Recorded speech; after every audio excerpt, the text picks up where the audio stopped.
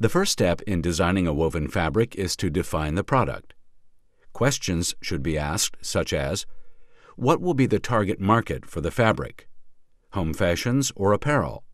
If apparel, would it be women's wear, men's wear, juniors, or children's?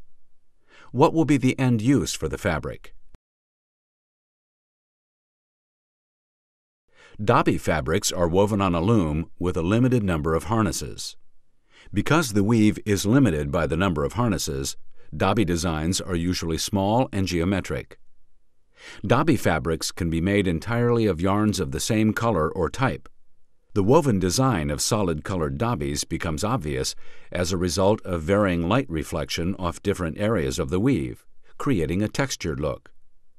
Dobbies can also be yarn-dyed, in which the warp and filling are different colors, or where the warp or filling contain numerous colors which will add dimension to the weave. The selection of yarn, the size and texture of the yarn can dictate what type of weave should be used. Different sizes and textures of yarn, such as chenille or boucle yarns, can greatly affect the appearance of the fabric. The fiber content of the yarn can also affect the appearance of the final product. Yarns with high sheen, such as mercerized cotton, polyester, or rayon, will produce a fabric that has a high sheen.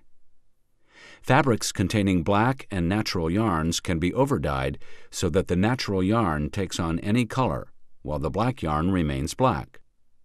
Blended yarns can also be used to create surface interest as well.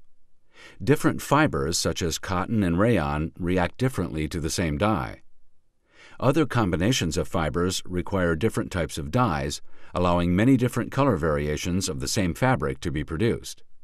The fabric can be cross-dyed, in which the cotton fiber dyes one color and the other fiber dyes another color. They can also be union-dyed, where two different dyes are used to dye the two different fibers the same color.